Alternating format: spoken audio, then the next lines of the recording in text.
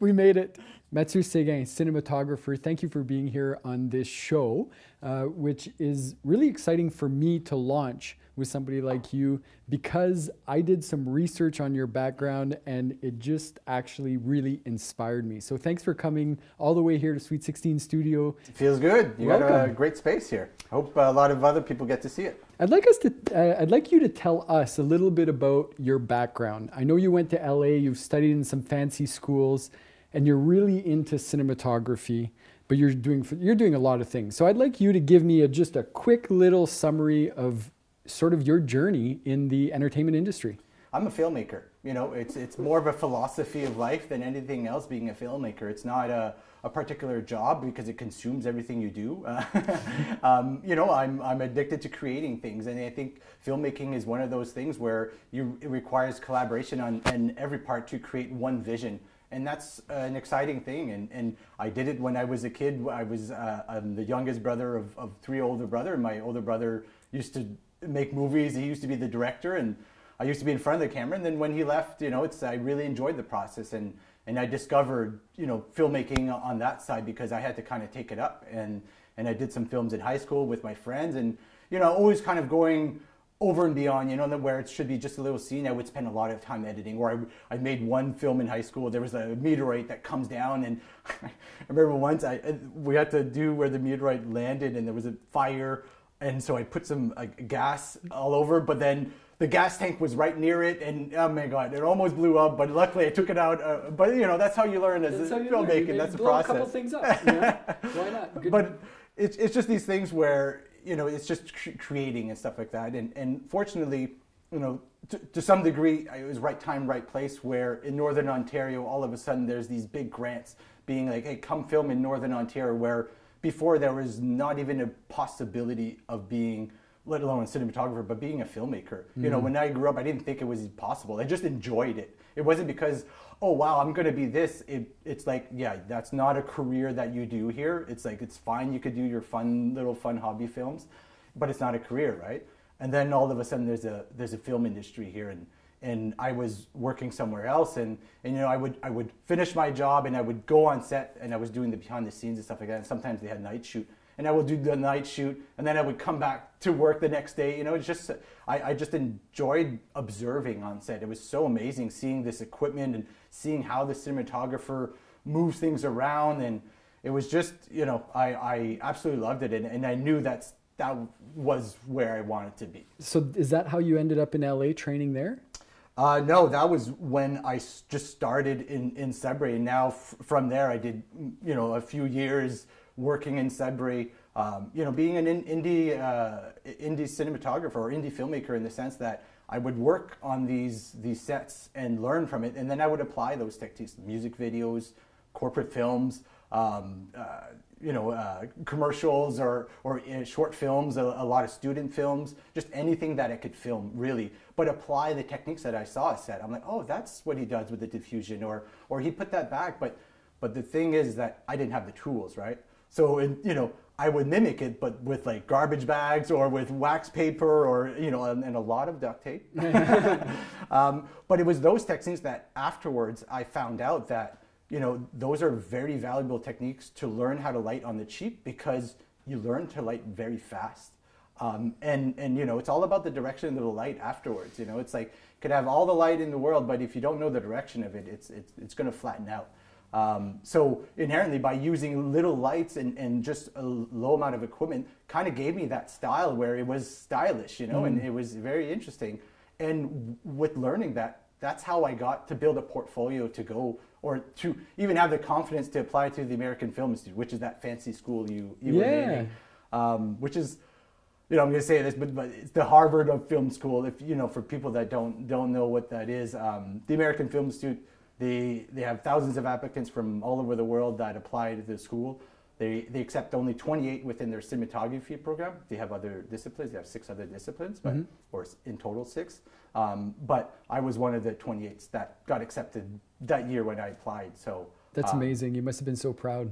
Yeah, it was like, how was that possible? That's crazy. You know, it was amazing, but also really just I had to get my ass over there as well, which was another challenge on its own because, you know, the tuition is quite expensive and it's not something that I had in the bank to start off with. So you worked hard, you made your way up from the ground, and now you've come back home. Yes. To Sudbury. Yes. And you've launched a new studio, Motion Arc Studios. Yes. So Motion Arc Studio is something that I did as a sole proprietorship back then. When, you know, I could do some corporate films and all that stuff.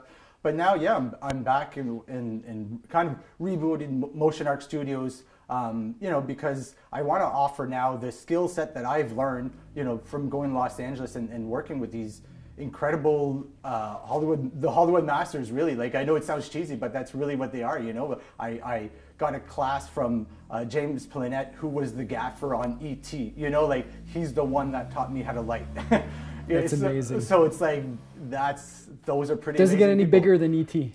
You know, it's just having that pool of knowledge and being able to ask him a question and be like, hey, how did you light that scene? You know, in Fisher King, the central station, you know, how did you do that? He's like, oh, well, this is how I did. And it's just like, wow, that's just knowledge that you can't find on the internet, you know? Right. It's like, it's amazing having access to that, because it also makes it now like achievable, right? It's like these things that sometimes you see, it's like, oh wow, they're just so amazing, I can never be like that. And then when you start to hear them talk, you start to realize that you yourself think like that. You know, you might not be at their level yet, but I certainly found a lot of similarities between the amazing guest speakers that we had every week and telling their story.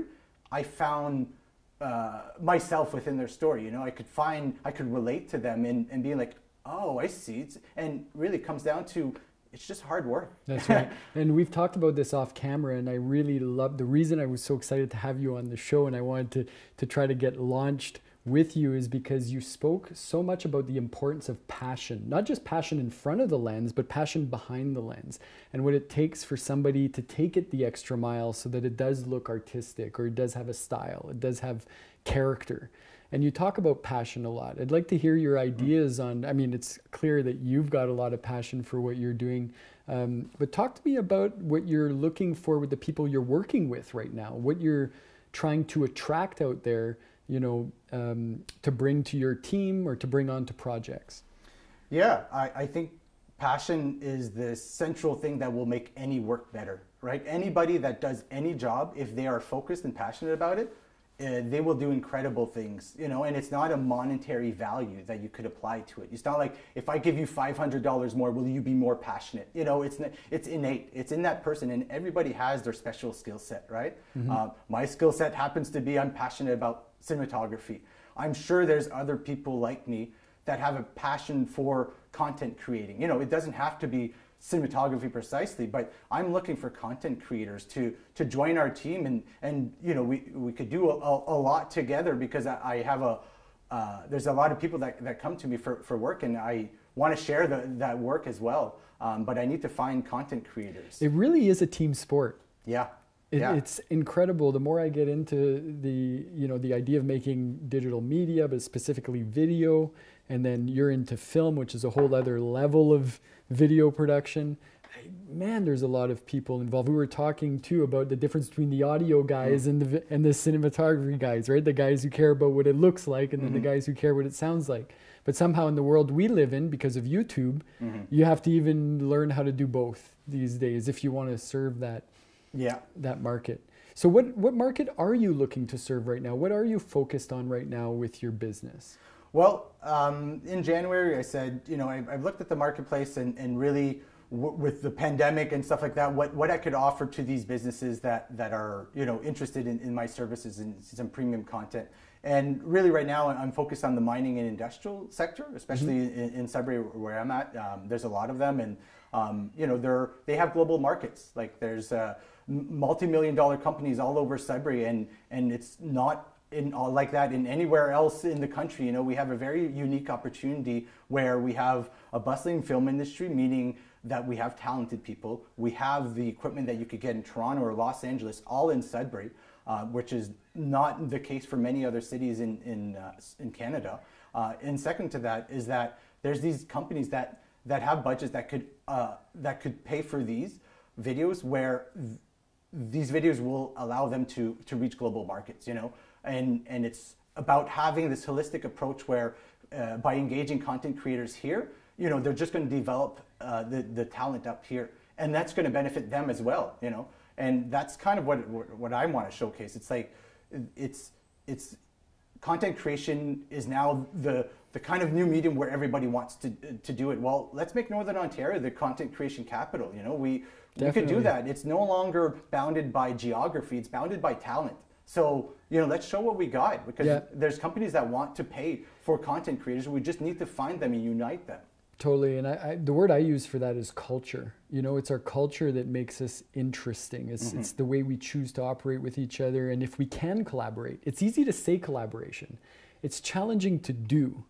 How are you getting that done? How are you finding it on the ground right now? I mean, I know it's full of challenges, and you know, for obvious reasons. There's competition, there's you know, there's just a lot of reasons why it's challenging to collaborate. How are you finding it on the ground right now as you're trying to figure this out? Well, challenging, yes, for sure. Especially when, you know, it's like illegal to go see somebody else, you know, at any time.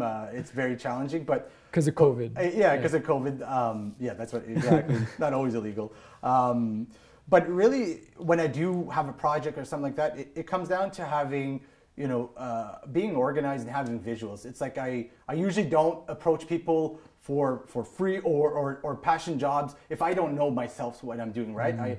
I no longer ask people if I need their service if I didn't do the homework myself, right?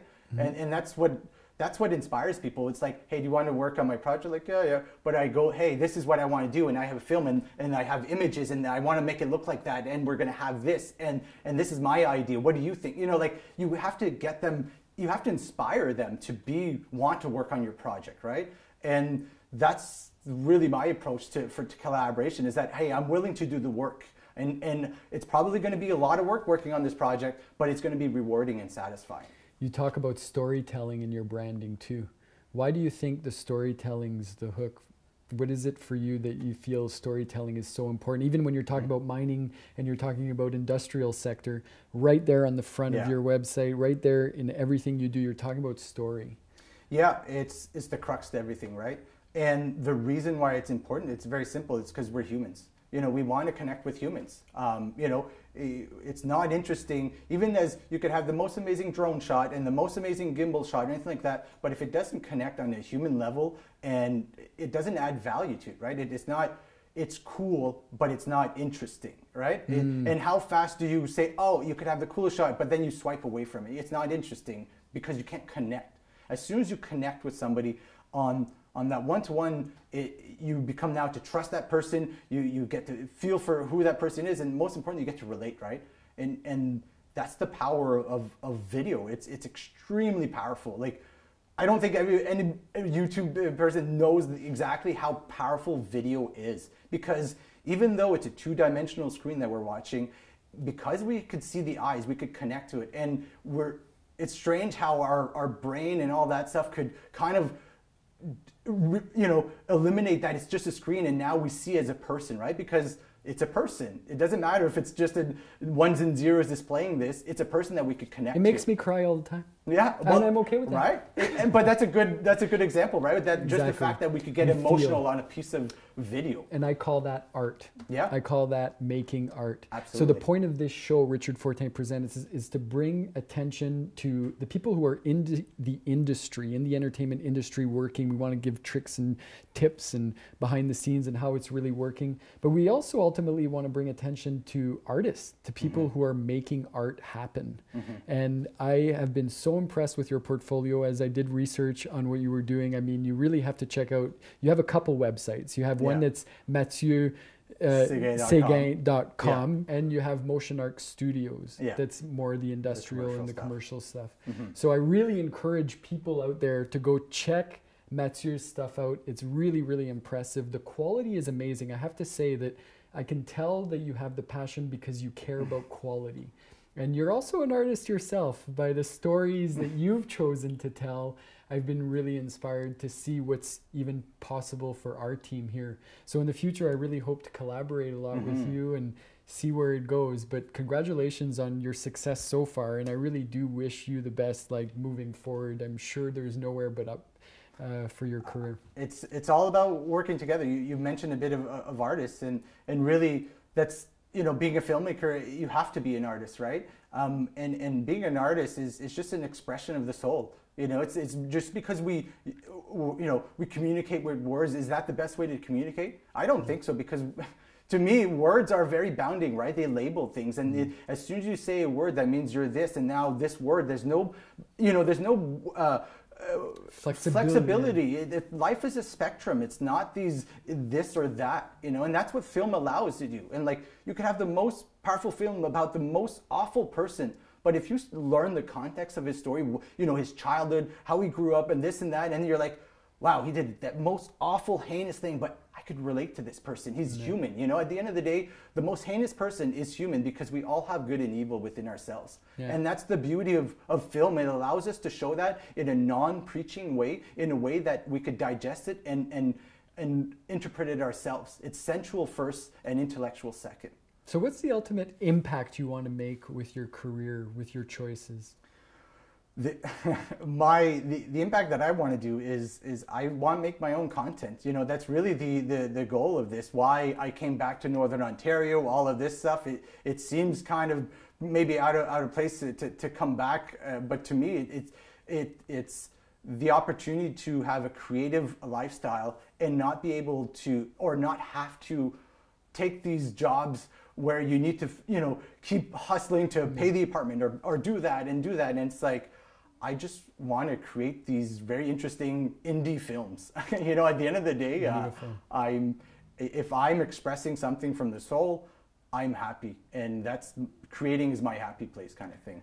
I don't know how you could possibly end on a better note. Creating is my happy place kind of thing. Mathieu Séguin, you're an amazing guy. I would like now for us to show the audience a little bit about how you set up, because you do want to do the independent filmmaking stuff, but you also have a commercial hat that you put on, and you are able to help people who want to get their story out, who want to tell their company story, their fundraiser story, their whatever it is that they need to get out there, whatever campaign they want to get out there, you can help it you can help them get it done. Yeah, that's it. So I'm going to show you, we're going to set up this awesome, you know, little setup that I have within my kit, or I could fit all within my car, but it's quite powerful. And I just want to highlight that the importance of lighting, and not to say that, you know, we need a big crew, but it's just attention to detail makes a significant difference in the image, right? And not the image of the technically, of course it does, you know, but I'm talking emotionally. Lighting is emotion. We're not lighting for exposure anymore. You know, we could go to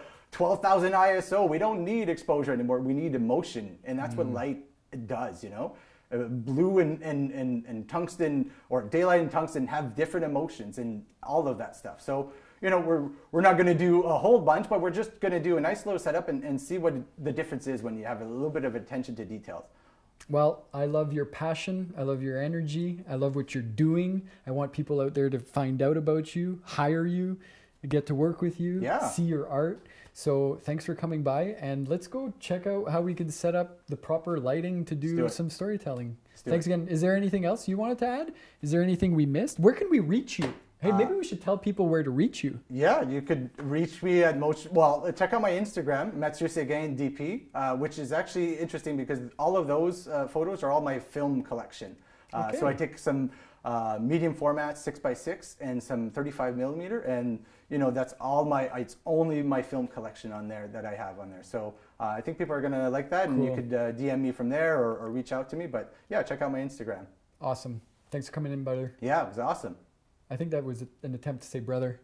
I got it. Just bro. Bro. Thanks, Matt. We have one light. You can see nice side light coming in. Very beautiful. But it's a bit contrasty on the face. And you want to wrap the key. That's essentially what you want to do. So what we're going to do is just add another little smaller softbox just to kind of wrap the key and give some life to the eyes. And then we're going to work on the background. And so that's the medium-sized softbox. I'm going to take out the smaller one. A bit easier to set up, thank God.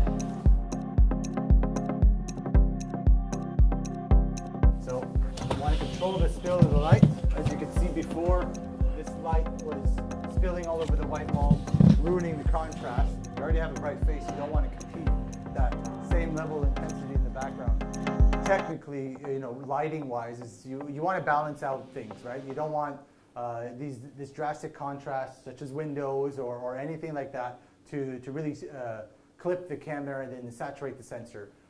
You want to balance out the things, and this is where, you know, a nice soft box for the face could really balance out anything, but also make the person pop out of the image and add to that three-dimensionality of it. So whoever's watching this, if you saw a bit of the equipment or like what I'm saying, you know, I could bring that to your location. Probably, if you want to do a short interview, I could say your message within 4 hours. I could be in and out. I do need to scout your place first before, and I do need to do a bit of homework. But if I am to come to your location, this is easy for me. I do this in my sleep kind of thing. And you know, I want to make sure that the image that I capture, if you do hire me, is I'm going to make you look good. And it's about the message as well, and we're going to have to craft that. But I'm at your service, and I have all of this knowledge accrued in this equipment, and I want to make your images better.